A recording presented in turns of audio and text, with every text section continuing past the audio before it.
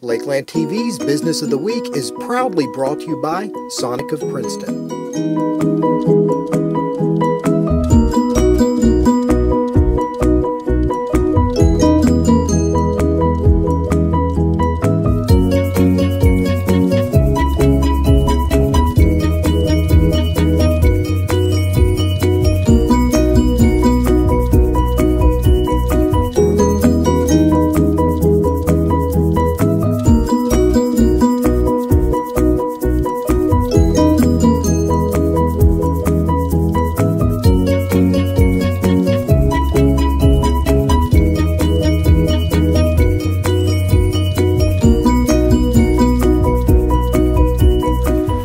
I'm here with Kyle Davis at the Lyon County Animal Hospital, and the Animal Hospital is the Chamber of Commerce and Lakeland TV's Business of the Week. And Kyle, tell me a little bit about this place. It's absolutely beautiful. It's very clean and very new, but I understand in addition to offering, your standard veterinary care, you also have some other services you'd like to talk about. Right. We opened in 2005, and so we've been open for about 7 years. We just finished our remodel in January, and we've opened for boarding. We have 18 large dog runs. We also have a separate boarding area for cats. Both the dog and cat boarding has separate ventilation. We offer grooming, and we have one full-time groomer and one who's in training right now.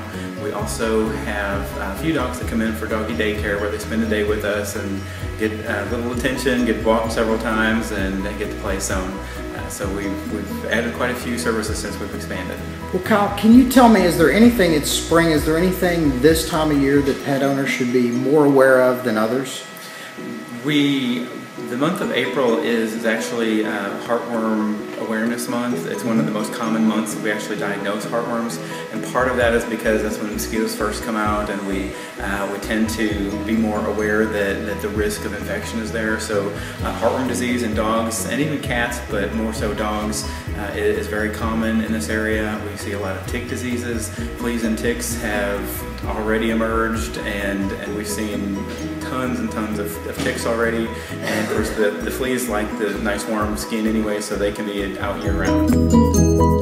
Well, Ashley is actually showing me their acupuncture room. Now this is pet acupuncture, and this is pretty progressive stuff. Can you tell us just a little bit about that, Ashley? Yes, my husband, Dr. Kyle Davis, went to the Chi Institute in Florida the last several years and studied veterinary acupuncture, and he is a certified veterinary acupuncturist, and we practice that here. We've got a room designated for that.